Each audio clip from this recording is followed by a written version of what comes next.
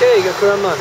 This is my attempt at a video response while walking home, because this is really the only time I can do this. So yes, you posted an interesting link on a psychology dedicated site about was an affirmation by someone who appeared to be either Japanese or a Nikkei person, talking about how we all share, humans only share one culture. And reading the way that they explained that and justified that point, I kind of understand the point that they're getting at, which is that humans, at the most basic levels, we have the same needs. And he's talking about how things like, you have different types of needs, but at the end of the day, they're all needs, so they're all animals, or, we have humans have basic common things that we need, and that's what links us all, that's what makes us all the same, and all the same culture. And of course, if you want to get into this on an academic level, one, I'm not a psychologist, I don't know anything about this stuff, I don't pretend to be. And I guess it comes down partly to how you define culture, what level you take it at. But the analogy that I would like to use when talking about this is the one where I used to do programming, for example, as a job.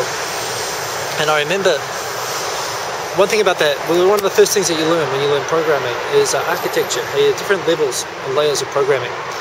And I think this is very true of humans and language and culture as well. You have the basic machine level, the COBOL, the 010101s that are built into the hardware at the most basic level. And I think these are genuinely what all humans sort of share. This is what babies, anywhere have. And it's the basic human needs and desires to eat, sleep, and eventually to screw. I think those things are common, and measured at that level, all humans are basically the same regardless of language and culture.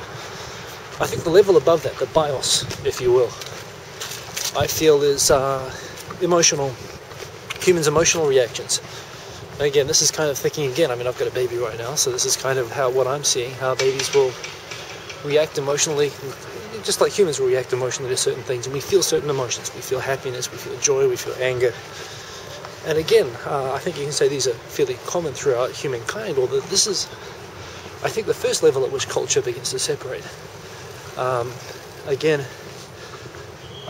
it's funny, when you come from different countries, you can see how culture raises us to control and express our emotions differently. In my own case, the best examples I can think of was when I went to Romania many, many years ago. And every day I was in situations where I thought people were going to start fighting. And everyone would just calm down all of a sudden and be happy. But people don't control or it's okay to be more out with your emotions in some countries than others. So of course you come to Japan's, is at the far end of the scale in terms of suppression of those kinds of impulses. So there's that. And then I think the level above that is when you have basic words and linguistic interaction. And this is where culture really starts to come into it.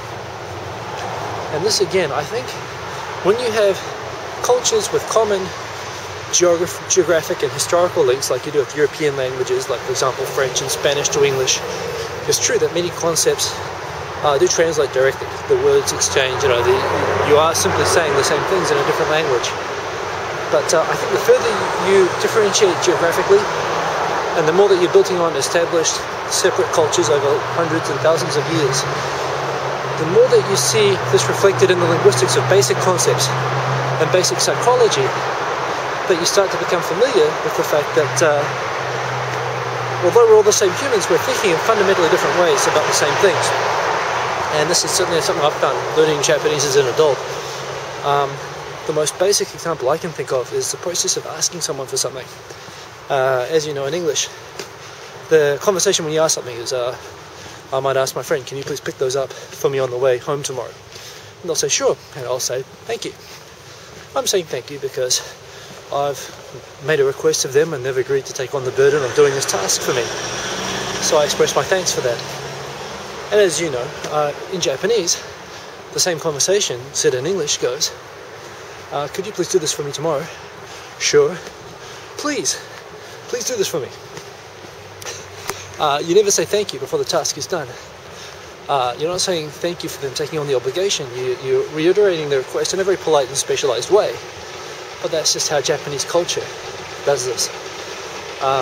The thought process of making a request is fundamentally the time when it's okay to say thank you, and the thought process of asking someone to do something. Some of the most fundamental things that you learn from when you very first start talking is completely different, and things just branch off totally differently from there. There are so many concepts in Japanese which, for example, we express as verbs in English, which aren't verbs in Japanese. You even get this with European languages.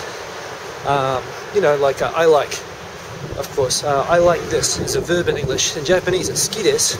It is like. And of course in Spanish, it's a mí me gusta. It is pleasing to me. It's expressed in the passive. These are, again, it's a similar concept of the most fundamental, basic, hardwired processes of our languages, which are different in different cultural contexts. And this is the thing for me, as someone who's bilingual, and I'm sure you'll get this as well. I feel almost schizophrenic at times because I think in a completely different way whenever I'm thinking in Japanese. I mean, I've learned, now I switch back and forth a lot more easily because I use both languages every day. But as I was for many years, I was using Japanese, and only Japanese pretty much at work and at home every day for years. When I would switch back to English and my brain would still be going in Japanese, I became very aware of the fact that my thought process was totally different. For example, the way that Japanese, as a conversation, in English we often contradict each other, making small talk, making a conversation. Whereas in Japanese, being contrary to someone as a way of discussion, you shut down the whole argument. You talk by agreeing and kind of building a consensus kind of a structure. Again, the whole mental process about going through something as simple as a discussion is so completely different. This is why, yes, we're all the same animals, and yes, we all have all the same sort of basic needs, but this is where, for example, when you get a Nikkei Japanese person, someone who's maybe grown up in the States or New Zealand with a Japanese name and pure Japanese, DNA, it doesn't mean that they're Japanese at all. They're going to come to Japan and they're going to be quite freaked out by what's going on, and just the different thinking about everything. It's a tendency I think we have from colonial countries, which are very cosmopolitan. We bring together people from different countries, that we think, hey, look, he's Italian, he's Chinese, he's African. We're all the same. And yeah, I mean, of course we're the same. We have the same rights and the same, we're the same sort of people, of course. But it's because we've adopted this colonial culture, which acts as a bridge for all these people to have a common culture between each other. But if you go to Africa or India or China, to say that they're all the same culture, yes, if you define culture at a basic machine coding level of humanity, or newborn baby level, sure.